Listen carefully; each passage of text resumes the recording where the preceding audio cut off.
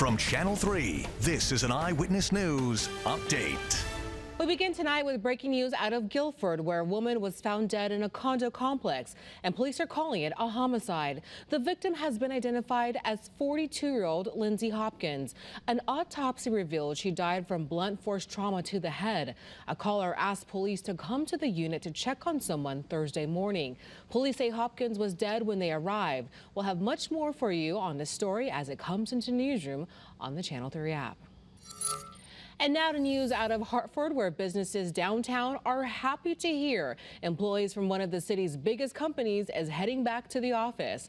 On September 13, Travelers employees are going back to the office on a broader scale. They're keeping a hybrid model for some who will work from home on certain days. So for the downtown area, this means more money coming into local shops like clothing stores and restaurants.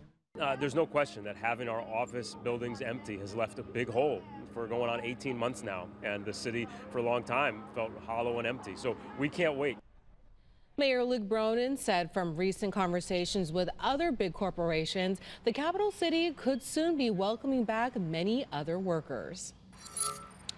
And we take you to Canton tonight, where a new restaurant is planned for the property where the closed La Trattoria is on Route 44. The existing building will be completely torn down. It's being taken over by the owner of the Fuji restaurant in Torrington. La Trattoria closed in 2018 after being open for almost 50 years. I'm meteorologist Melissa Cole with a look at your Channel 3 early warning forecast. We have a pretty nice Saturday shaping up. We'll take a look at Futurecast and show you what's going on.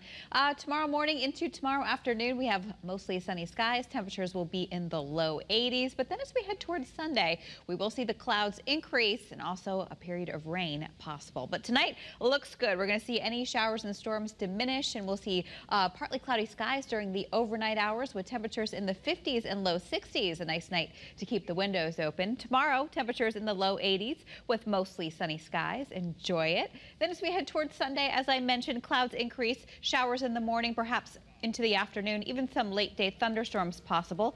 Monday and Tuesday, hot and humid.